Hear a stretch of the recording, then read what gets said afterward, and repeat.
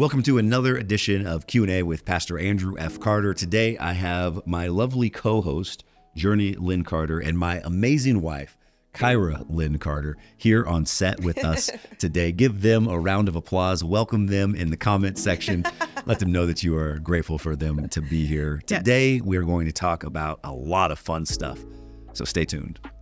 How are you since Journey's come? Like, how has life been? Anything tough, difficult, expected, unexpected? Tell us a little bit about it. So it's been interesting. I love it. I love being a mom. I feel like they don't tell you how great motherhood is. Mm-hmm. But obviously, I am also a first-time mom, so there's so much to learn. I have to know, how to feed her, when to feed her. She grows so fast. Like, homegirl went from like 2 ounces to 4 ounces in probably like a week, and she refuses to eat anything less at this point. But yes, I stay up in the middle of the night with her. There's all these new things that I'm learning, but it's really fun and a joy, actually. That's good. Well, what has been hard? Anything been hard or unexpectedly hard? I know, and I ask that because I'm there. I know the truth. And what I'm trying to do here, I guess, is I don't want to be fake. I don't want to come here and have to put on a smile and act like everything's good. Like, let's be raw, because that's what people long for, right? Is everybody gets online and they get on social media and they're just like, oh my God, here's the highlight reel. The baby's been good. Can we talk about the poop up the back, the poop up the front of the diaper? Can we talk about the late nights? Can we talk about the arguing between the two of us? Can we talk? Yeah. Can we have a real conversation about that? So, I mean, what has been hard? And feel free, throw me under the bus if need be. What's been challenging? I have to think about it. Challenging part is, I guess I would just say, like, the more, like, we've talked about it, like you kind of continued into your own routine, and I felt like at first we came home and I was just like, it was just like me, not that you weren't participating, because you obviously were, but your routine was still consistent. Yeah. You were still able to get up and do coffee and prayer. Mm-hmm. You were still able to go to the gym. You were still able to go to meetings and ministry and do all these things. But then it was getting to a point where you were just like, gone too much, like, because your life was still rolling, and I was just like, oh, I'm gonna need you home, because I can't, like, learning this for the first time, like, I need you home more. I need you. You've also done this 3 times, so it kind of helps when you're around, because you've done it a few times. But you also, so I mean, I feel like we've talked about that, and then you've definitely cleared up your schedule real fast when I was just like, no, like, don't let me go crazy. I also feel like a lot of women go through and experience postpartum when, even though they're married and they're in a marriage, they still feel like a single mom. Yeah. And that's something I obviously never want to experience. And again, not that you would ever allow that to happen, but I feel like because you check in and you're just like, hey, what's going on? How are you feeling? I was able to be like raw and transparent, just like, hey, this is just getting too much. Like, it's just way too much for me. And you were just like, okay, cool. Let me like clear up everything and just make sure that I'm attending to you, attending to her. So I personally don't feel like I've experienced any postpartum or depression, but I can see how, like, single moms, or again, women in marriages who feel alone or single because the husbands aren't participating, how that can definitely come about. Yeah, I would say a part of it, is I just want to talk about how awesome you were in giving birth. And immediately after, well, because a lot of that attributes to like the first couple of weeks and how challenging it was for you, is because after you gave birth, you were trying to get up and make TikToks out of the bed. I don't know if you remember that. You snitched on me. No, I totally snitched. You told the anesthesiologist, like, excuse me, sir, she's not supposed to stand up on her epidural, huh? Exactly. And I was like, excuse you, I wanted to do a TikTok. Because she gives birth, and hours later, she's trying to get out of the bed and like do TikToks. And I'm like, you just gave birth. The epidural's still, like, you're still like not feeling it. Don't get out of the bed. Your legs aren't going to work.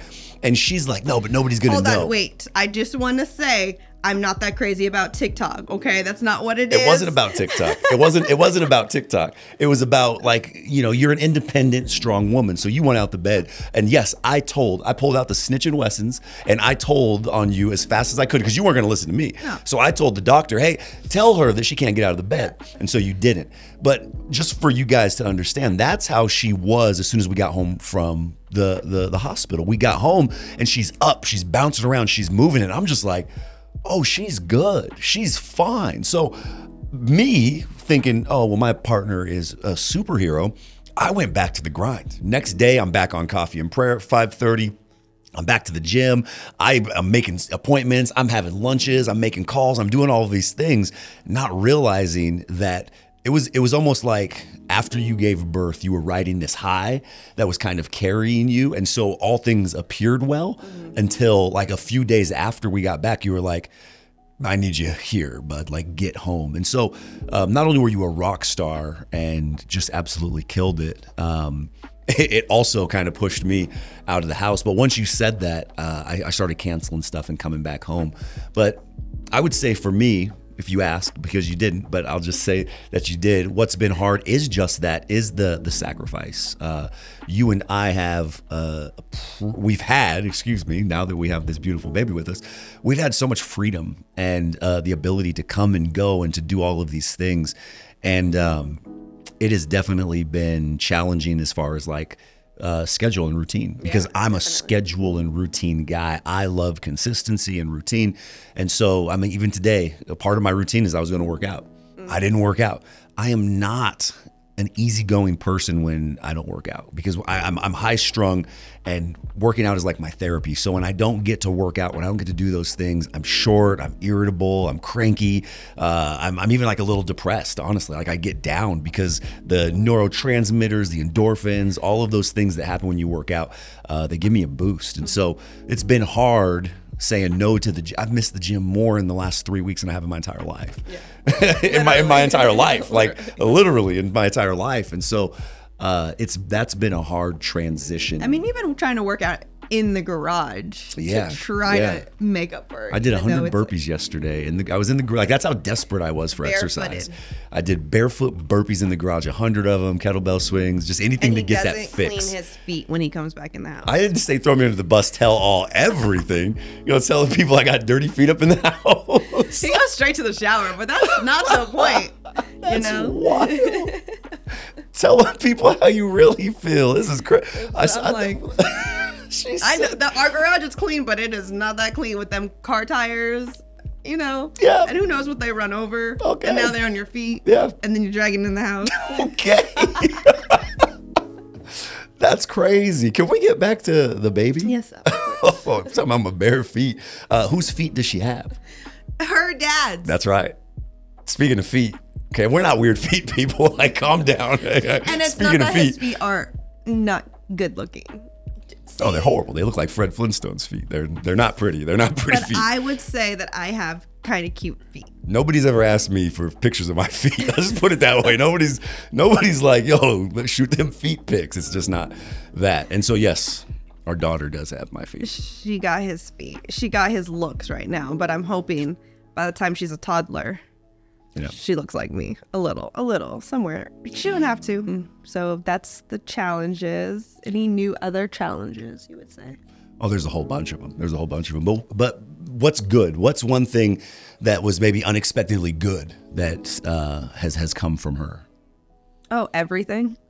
Give me something specific. Oh, I know. That's what I'm saying. I wish they'd tell you how great motherhood is before. I waited to my 30s to have kids. Like all my 20s, like I just didn't want any kids. I just made sure that didn't happen.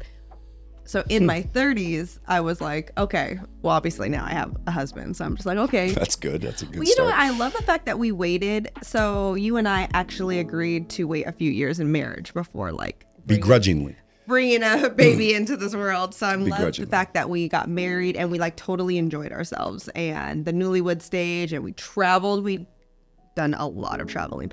So I love that. But then now having her, especially like my first baby, it's just been like amazing. And I think honestly, just waiting for that, not that everybody has to wait in their 30s, everybody has their own prerogative, but just kind of waiting and experience that in my 30s as I got a chance to experience so much in my 20s, it has been great. So that's part of the goodness. So the late nights and the cryings and all of that, I feel personally comes a little bit more easier because it's also been expecting. Like I expected these things, being a first time mom, but I was prepared. Yeah. And I feel like that's kind of important, the preparation of it. You've done a great job too, by the way. You know, I've raised a few kids. Yeah. And what I can see is that you're doing an amazing job. You're doing a great job. Thank you. Yeah. I think I was surprised. About about how resilient and how quick you picked up motherhood. It doesn't come easy to everybody, and but I think that you've done an amazing job of that. One thing that surprised me is how much tension there actually is though in the marriage. Like a baby, for all intents and purposes, I would say that the baby is the easy part. She's great. Like Journey is great. She only wants a couple of things, right? She wants to eat. She wants to go to the bathroom. She wants to sleep. It's not rocket science. But I think that the thing that surprises me the most is the amount of tension it can create inside the marriage, and how you have two people fighting for their own identity, their own freedoms, and then insert this baby that requires so much time. I think the thing that surprised me the most was how much it has placed tension on us and in our relationship. And again, by no means is our marriage falling apart. We have a strong marriage and bond, but I can only imagine the tensions that it places on individuals who don't have a good relationship. Because if it's already pressing us and we're like best of friends, right. If we're struggling and wrestling in that, I can see why the divorce rate's so high. I can see why people leave and go their separate ways. It makes sense because without a strong foundation, and our foundation is Jesus, without that, right. I couldn't even imagine, what people are going through. Yeah, I agree with that completely. I feel like the both of us, but we knew this kind of from the beginning, like we were definitely equally yoked, knowing that tough times are going to happen. We're going to go through things. We're going to experience things. And then you add a baby on top of that. I feel like the both of us definitely keep Jesus first.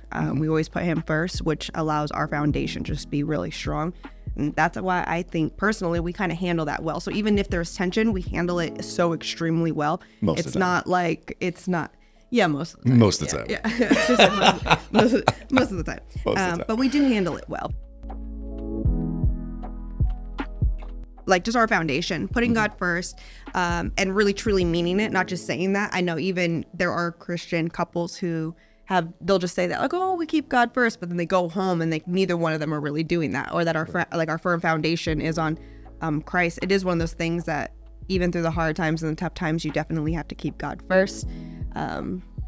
So I feel like that's kind of something that we kind of wrap our minds back around. We're not perfect by any means, but we definitely come back. No, we were fighting before we came over here. Yeah, we were definitely. Not fighting, but arguing, just trying to get everything wrapped up and trying to get, There's so much going on. So much going on. And it doesn't help when we also have chaotic lives. Like when we're like running things, running ministries, having podcasts, doing interviews and everything before it just. And then with a baby in the in between time, like, okay, well, you feed her because I gotta get ready. Oh, well, and it's just I'm trying to cook. You're trying to cook because I haven't eaten all day, and if I don't eat, it's just like the whole thing. Everybody needs everything, and they need it now. And then you've got, and this, I want to say this: that we are so blessed and grateful for the life that we live. Yeah. And I'm blessed and grateful to have you as my wife and the mother of my baby, my baby mama, but.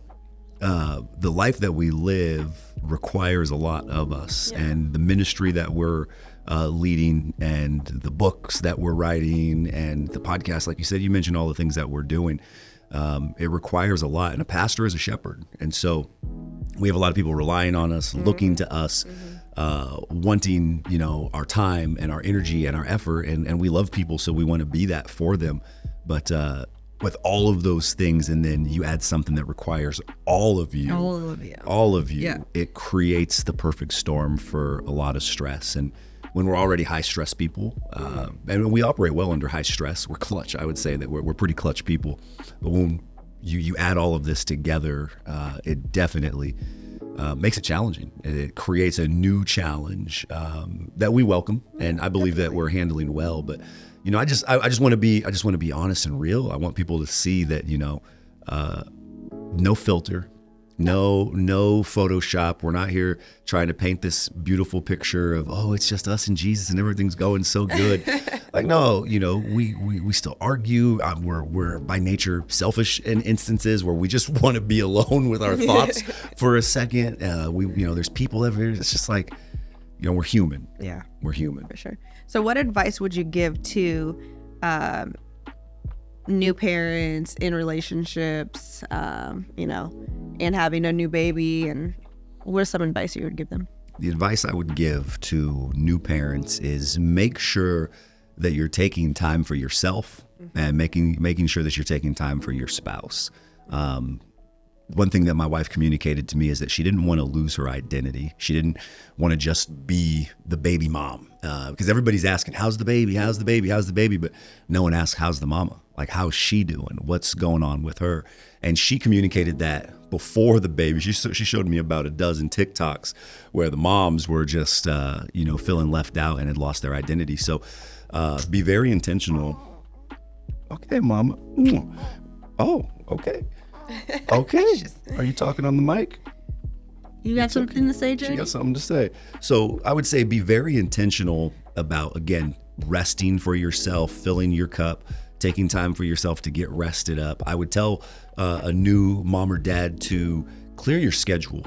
I could have done a better job of clearing my schedule. And if people don't understand, like, why you're off the grid for 4 weeks or 5 weeks, that's on them, because you need to dedicate your time and your energy to, as a husband, supporting your wife and your baby, and making sure everybody heals up and gets on the right foot. So that's what I would personally say. What would you say? I'm more curious about what you'd have to say.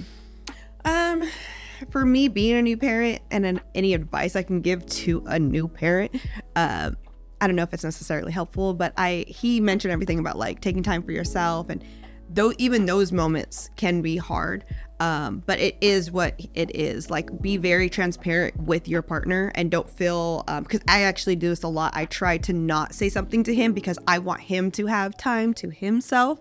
But then what's happening is just like everything's kind of building up. I need to communicate a lot more when it comes to those things, saying, hey, listen, I need time for myself. I need you to grab her. I need you to feed her. I need you to do these things, because it's not like he just knows, right? Especially if he's just like doing his own thing. So communication with your partner, make sure that is a very strong point. And don't ever feel like you're bothering them. And if they ever give you a response like, well, that kind of is bothering them, well, they're a new parent, or they're a parent, period. They might not be new, but they're a parent. So that's part of their job. So you got to pass it on until that kind of alleviates. Eventually things will get easier. I don't know. They say it doesn't, but I don't think it gets easier. It gets different. That's what it is. It's different. It just looks different. I should say it's different. Yeah, the challenges are exchanged. So this is a great conversation.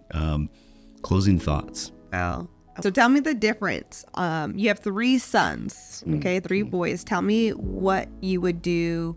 Is there anything you would do to raise a girl differently? And is there anything so far that's already been different from raising them to now? Absolutely. Well, first off, I had my first kid 20 years ago. Yeah. So the time that I raised kids, we're talking 2004. Teenage years. When Soulja Boy was still hitting the, it was a whole different era. Yeah. And so now you've got, what's the one girl's name? Sexy Red, and you got Ice Spice, and you got all of these new artists. It's just a different. Should I know them? No, the fact that I do just tells you that I am staying aware of what's trending and what these little kids are listening to. I just haven't heard those names before. There's that one meme where the little girls are in daycare and they're like, hands on their knees. Oh, that one. Yeah. And they're just wilding out. All right. Yeah, I've seen the meme, so I'm like, no, I will take a belt off him. Oh my gosh, not to get sidetracked, but there was this like TikTok shocker. There was a little girl. She was like twerking, right? Yeah. She had her hands on her knees, and the dad came up so quick and was just like in her face.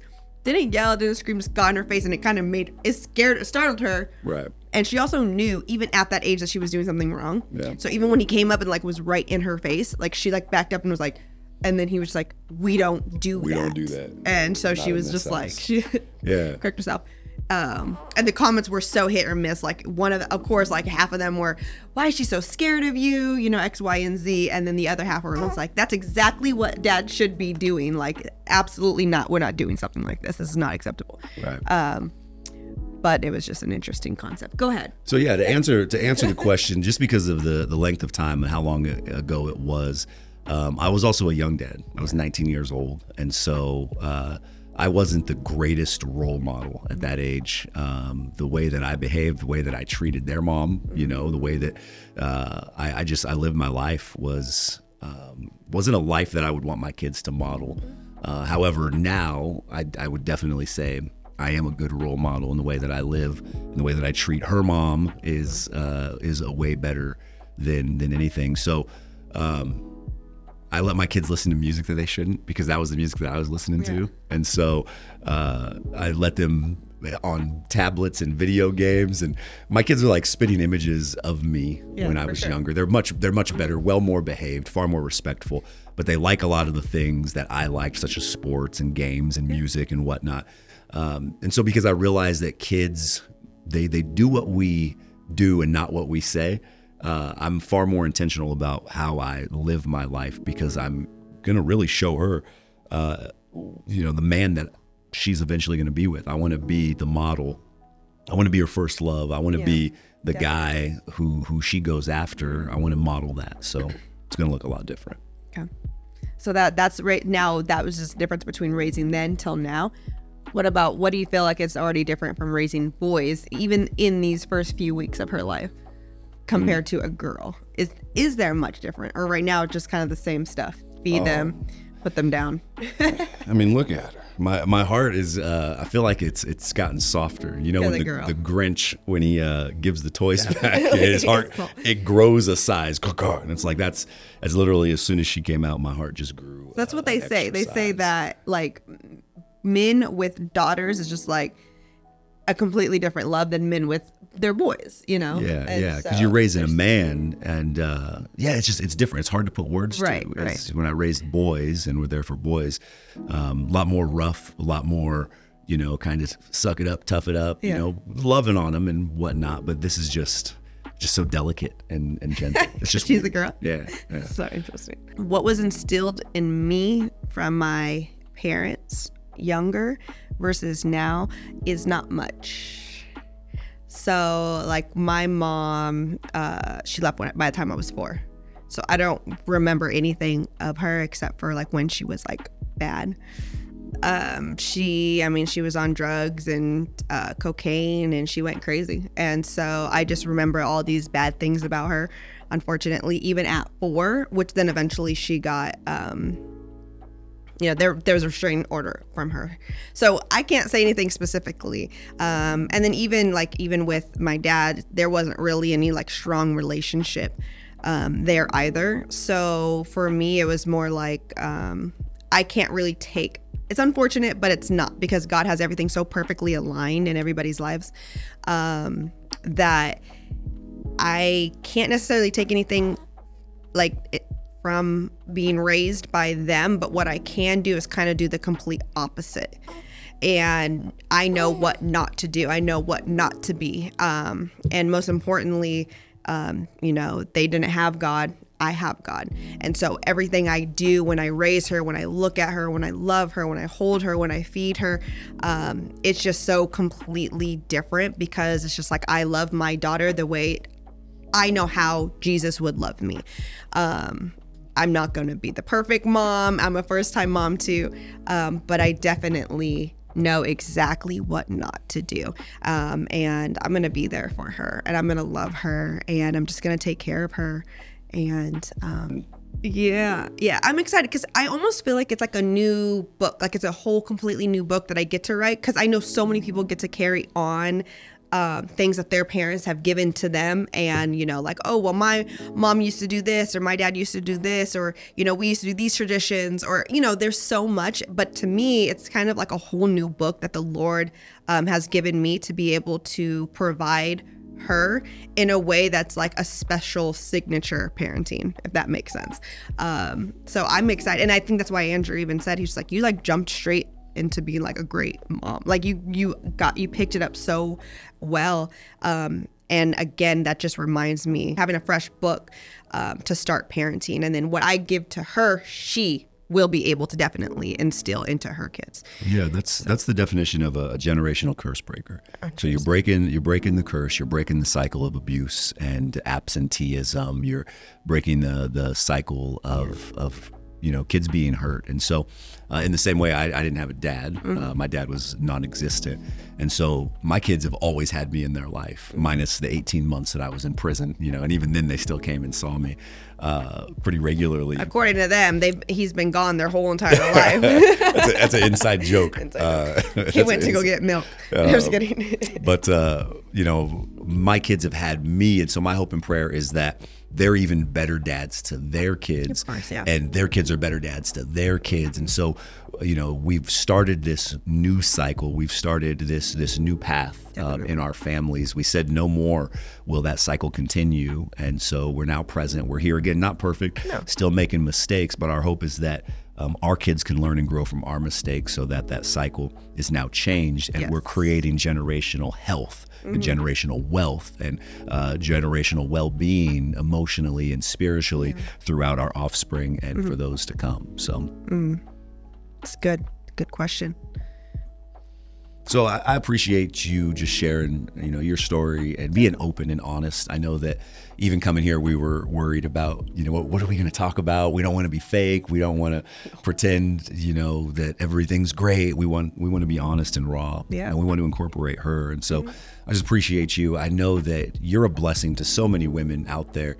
I know they've been asking you for your content. Where's your content been? And it's because it's a hiatus, right? You've been pregnant, you've been dealing stuff, but you guys, non-existent. Her content will be back. She will be creating more content. This is kind of the preamble to that. But we just thank you for joining me. And I think in the comment section, if you guys have comments, if you guys have questions, if you guys would like to see Kyra and I do more of this, I'm going to tell you right now, I like this. This is kind. I do.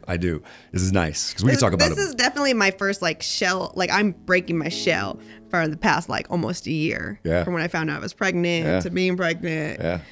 So let her know in the comments. Rough, a little shy, but you guys, if I do a few more, I might have some open up some good information. You already did. You guys let her know in the comments how well she did and encourage her. Let her know that you want to see her back here. And do me a favor, what questions, marriage questions, relationship questions, parenting questions, what kind of questions do you want us to tackle and talk about? Let us know in the comments section. But until next time, you guys, thanks for watching. Thanks for joining.